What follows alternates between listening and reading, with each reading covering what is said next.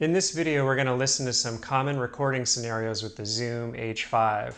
First, we'll hear the camera's internal microphone as a baseline.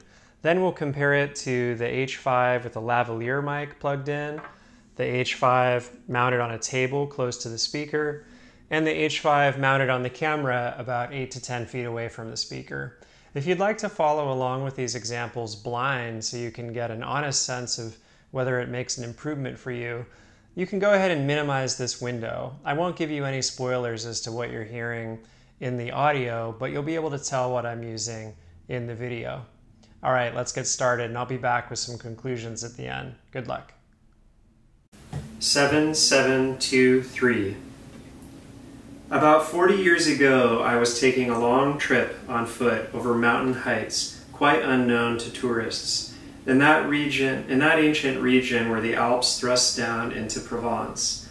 All this at the time I embarked upon my long walk through these deserted regions was barren and colorless land. Nothing grew there but wild lavender.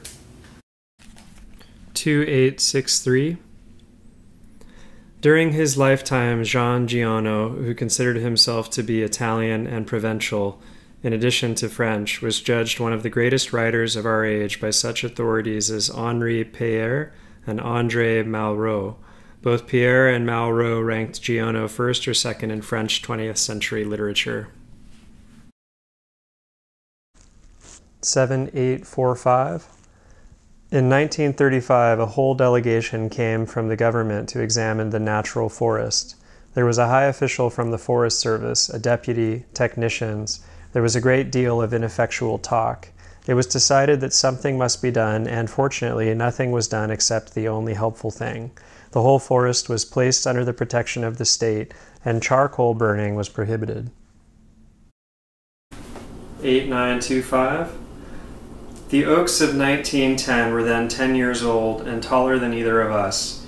It was an impressive spectacle. I was literally speechless, and as he did not talk, we spent the whole day walking in silence through his forest. In 3 sections, it measured 11 kilometers in length and 3 kilometers at its greatest width. When you remembered that all this had sprung from the hands and soul of just one man, you understood that men could be as effectual as God in other realms than that of destruction. So as you can probably hear, the Zoom H5 is a big improvement in audio quality over your camera's internal microphone.